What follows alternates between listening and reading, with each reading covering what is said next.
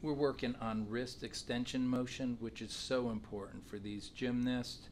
This one I call the car exercise because they could be working on that mobility just going to and from practice. Easy warm-up exercise. A more effective stretch is to get weight bearing, which will represent practice in the gym. So she's going to get down on her hands and knees and rock forward with her fingers pointed forward.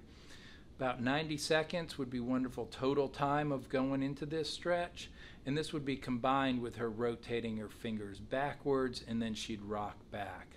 Ideally, to be able to perform effectively with minimal stress on the wrist due to tightness, we'd like to see approximately 100-degree wrist bend angle. After she does her 90 seconds of stretching, we want to follow that with a little muscle work, and she's going to do wrist push-ups off of approximately a 1-inch book.